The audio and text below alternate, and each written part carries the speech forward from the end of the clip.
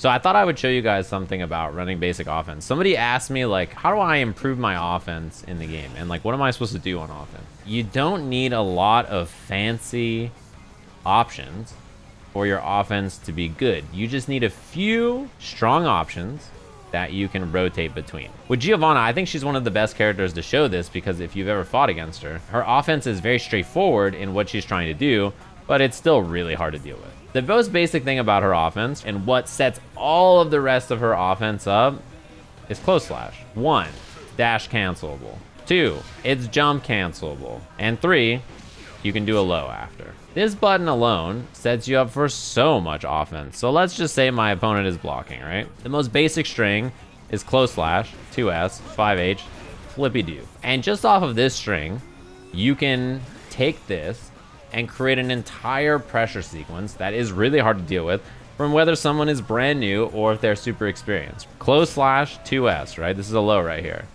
Close slash dash throw.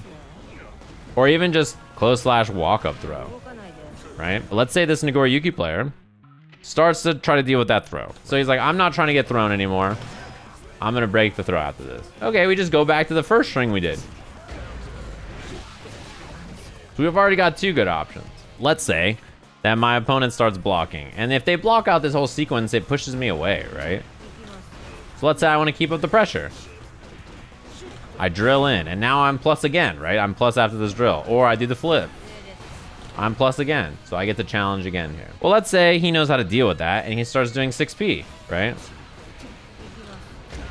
And it covers both of these options. Well, there's a few ways to deal with this. 1, we can just delay that, and we get a full combo. That seems pretty good to me. 2nd, my timing's a little off. There we go. You just walk back and hit a button. Or I think you can just do sweep right away.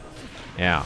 Now let's say my opponent is aware of this, and they know the timing I'm staggering things. Why don't I just do this?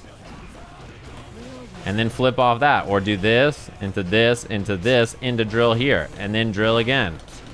And then drill again, and then dash up for the throw. Or I do close slash, and I do double overhead off this. Or I just go for the heavy, and then I go for pressure after. All of a sudden, this close slash, which was literally just this string, I have like 6 options off of it, and all of them are good. To be fair, the drills are reactable. I want you to fight a Giovanna player who just does this and delays that, and tell me you're reacting to the drill and the flip kick every time. Because boy, I'll tell you what, it hits everybody. Or if you're trying to 6P, the sweeping kick is punishable by 5P from chip. Although you are correct that you can punish it if you're close enough, there is an issue with just, I will sit here and wait for the special move, and then if she doesn't do it, then I'm gonna 5P, right? And if you fought a good Geo player, you're probably familiar with it. So you're saying, oh, I just wait for this and then punish this move, right?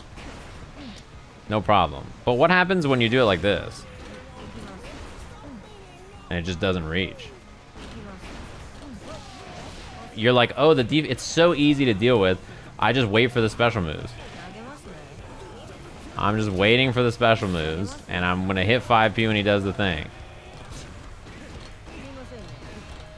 And then you are at 60% risk, and if you get hit, you explode. This offense is still very good, even if that's what your plan of attack is, because with what you're trying to do, she has great responses. That's what makes this offense so good. It's what makes Soul's offense so good. It's what makes any hard-hitting character's offense really difficult. I mean, even a character like Chip. Chip's offense, a lot of it is reactable, and there's things that you can do to basically all of it. The point is that it's very difficult to defend against him, mostly because he has so much shit he can do. So even if you're like, I'm just going to defend and do this and then do that, then the Chip player slightly delays their pressure, or they run up and stagger, or they run up and do throw, and you're just like, oh, well. That's what's important to understand. Even if you have a plan of attack, it does not make that offense weak. Listen. I have massive issues with Geo's offense when they FD. You're saying that you FD you. If they're FDing, they're probably not challenging. So if you see them FDing, just do close slash, walk up, close slash, or close slash into drill, gaining space on them.